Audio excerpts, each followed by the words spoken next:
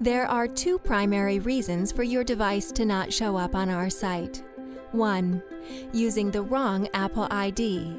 Please make sure that you are using the right Apple ID to access the devices on TeenSafe.com. Confirm the Apple ID on the teen's phone by following these instructions.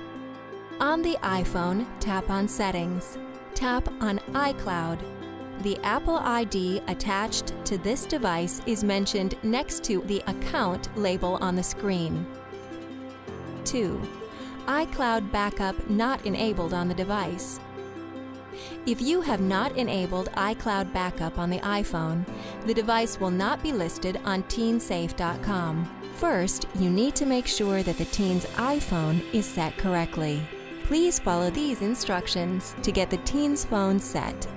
Connect the device to a power source. In other words, plug into the wall like you would to recharge the battery. Make sure the device has Wi-Fi connectivity. In other words, you are within a Wi-Fi zone and are connected to a network. Go to the settings on the device. Go to iCloud. Click on Storage and Backup.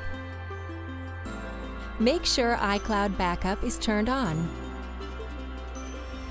Click Backup Now on the device. This will show the progress bar at the bottom.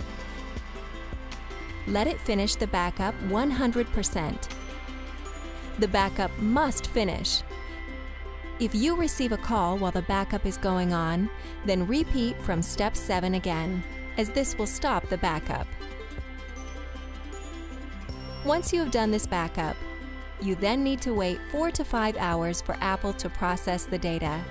Then you can resume setup and download the data from the backup. TeenSafe cannot pull data from Apple until they have processed the backup.